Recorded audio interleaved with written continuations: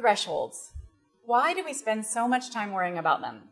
What are they, and how do we set them?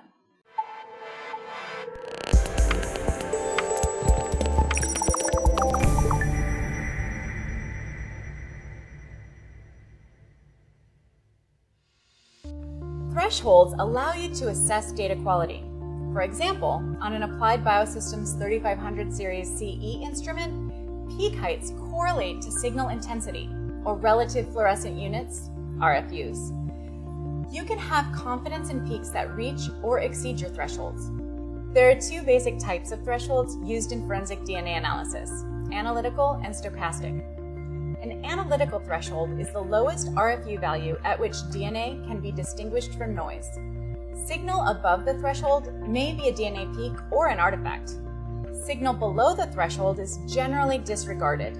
To establish analytical thresholds, we measure the background noise of the chemistry and the instrument.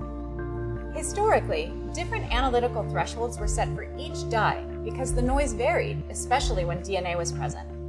Nowadays, kits like the Applied Biosystems Global Filer Amplification Kit produce minimal noise, whether you're amplifying a negative control or a 1 nanogram DNA sample.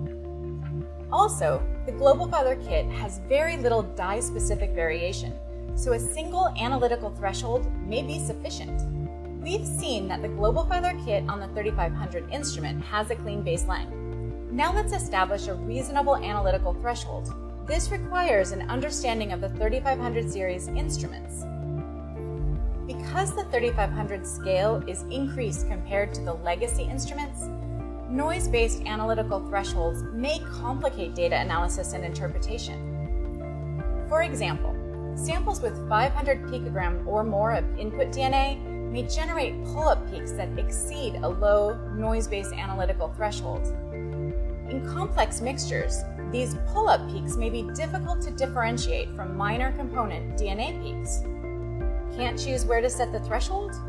Well, analytical thresholds should establish a balance between allele preservation and artifact editing, resulting in confident, accurate allele calls.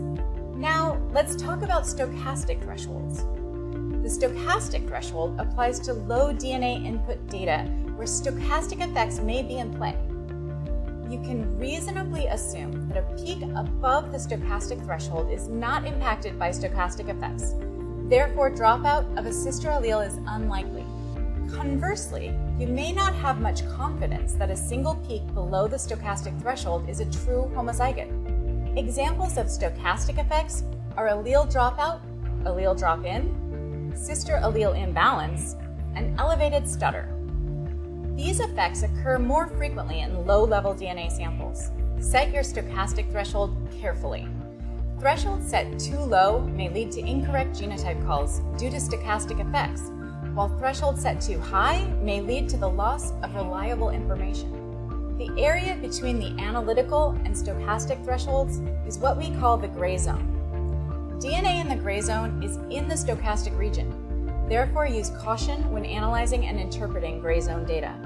In discussing thresholds, we've been evaluating samples with complex mixtures and low-level DNA, but not all samples require such intense analysis.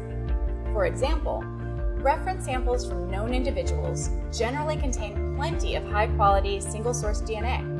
For those samples, database labs may use a direct amplification.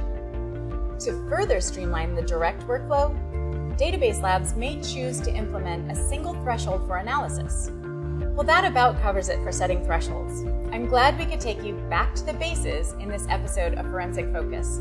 And if you have any questions, just submit them at thermofisher.com/forensic focus.